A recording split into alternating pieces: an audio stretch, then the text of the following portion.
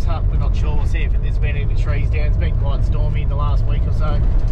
But at the moment we're just heading up Mount Margaret Road, and we'll go check it out, see what's up there. It's pretty good conditions at the moment, so we'll hopefully we don't come across any trees. We've got recovery gear and the chainsaw and that with me as well, but we'll head up there and check it out.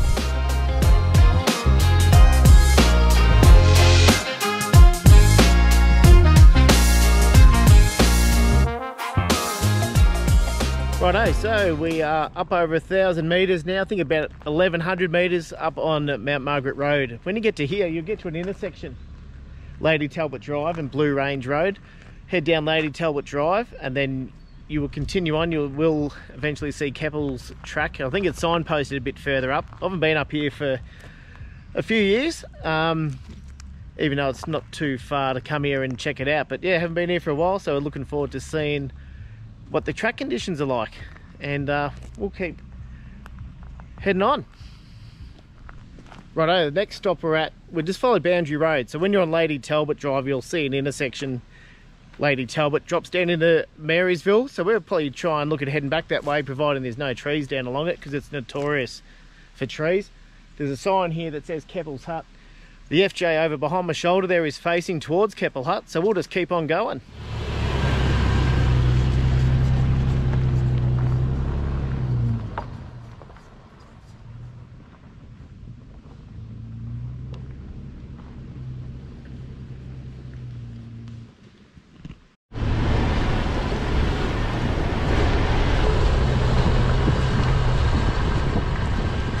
Alright, here we are. We've made it to Keppel's Hut. Pretty straightforward drive. The track's had a fair bit of work done to it, so it's not too bad. You'd even, at the moment, if you were keen and didn't mind, you'd probably get up here in your Subaru Outbacks and SUVs with a little bit of ground clearance. But if it's a bit wet, it's a different story. You can even tell around the hut here, it's quite wet. So you've got to park at the car park there and walk in. But enough of me talking. I'll swing this camera around, give you a good look at this hut.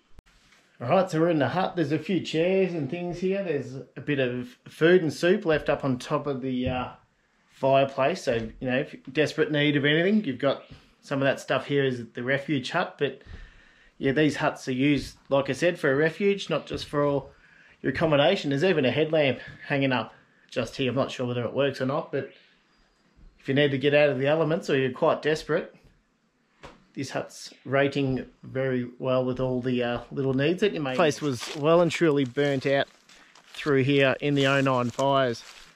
So I have been back here a few times. What I'll do, I'll actually pop a link up to the side here of I've done a solo trip up here once before, and I've also done another trip with a good group of mates. So there's a couple of trips up here. If you go through my channel there, you'll find some stuff with Keppel's Hut in it. I'll just take you down the side here and give you a look at the creek as well.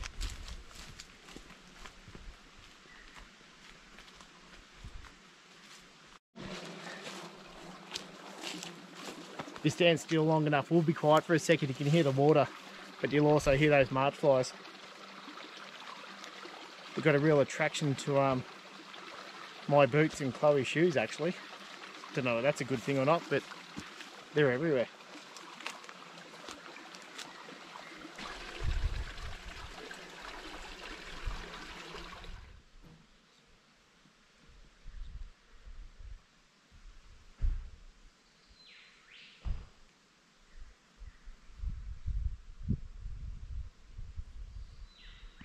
Righto, so a little bit of history on Keppel's Hut. So there's an awesome information sign here, and you've also got a map of where we are on here as well in relation to Marysville and across to Buxton.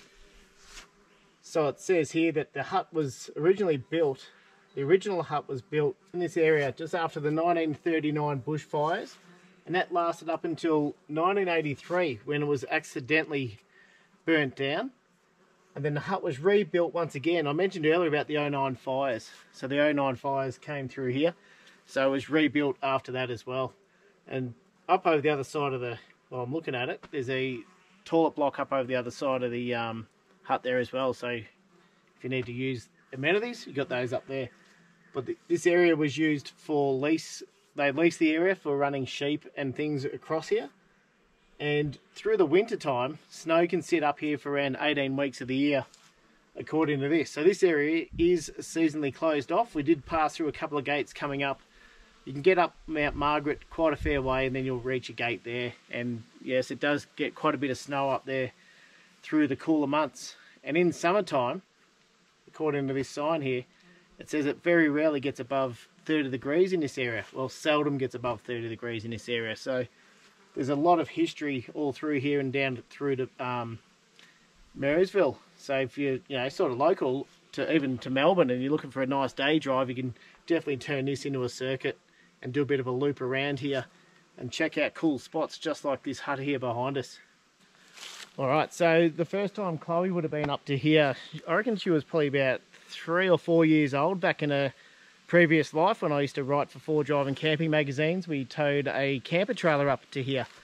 Now you can't actually camp, or sorry, you can camp, but you can't get your vehicle close to the hut. But yeah, it's been a few years since Chloe's been up here, and it's really awesome to bring her back up to check out these spots. Another awesome feature at Keppel's Hut is this. Spectacular, beautiful, awesome. Anything, there's, I don't know how you want to describe it, but it's got this fireplace, chimney, just sitting there, the nice stonework there. Not sure whether that'd be original or not, but these rocks and that, I'm guessing, are from this local area here. They would have sourced it out. It's quite a rocky area. So yeah, we'll check that out when you're here as well. Chloe's retreated back to the car. The March flies aren't friendly. I don't blame her really. They're pretty savage. You can see them on my boot. As you're driving up here as well, you'll see a few trail marker signs. So I stopped and checked one out. I think they were yellow, orange. They're the 7 Peaks. So whether it's part of a trail running area or bushwalking, I'm not 100% sure, but I have been here in the past and I've seen bushwalkers come across from Lake Mountain. I couldn't even tell the distance.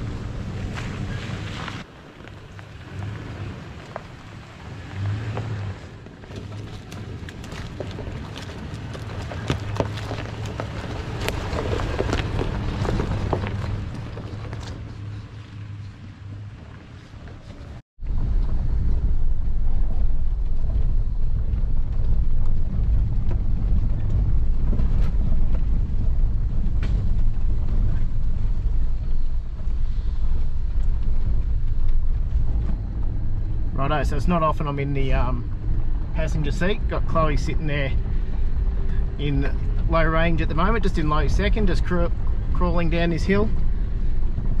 It's fine in high range, but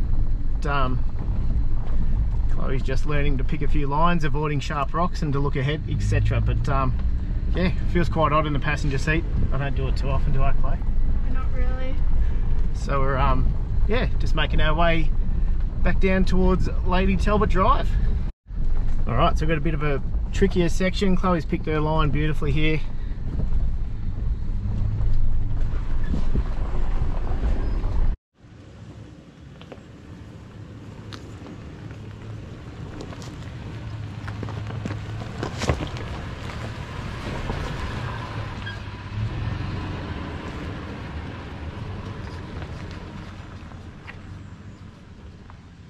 A bit in the wetter months, you can see how it washes through and punches down here and the edges drop away. But yeah, it's nothing too tricky, but she's doing a fantastic job. All right, I mentioned earlier about seasonal track closures. We're right at the gate now, so Chloe's just got the car sitting at the gate, and here's the sign right here. So yeah, just make sure you pay attention to those. The big steel gate's blocked off, so when they're locked, they're locked. They can be closed at any time. Doesn't have to be seasonally closed either. It can be for track works, or there's big trees down or anything like that, but when they're closed, there's a reason.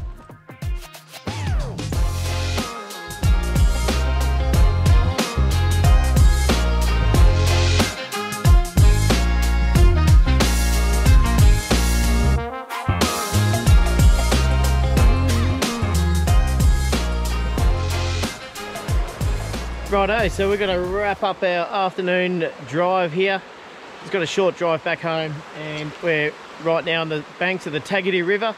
So we've driven down from Keppel's Hut. We made it all the way through Lady Talbot Drive. There've been a few trees cleared on the way through that look like they come down fairly recent, but yeah, all got through there, no worries.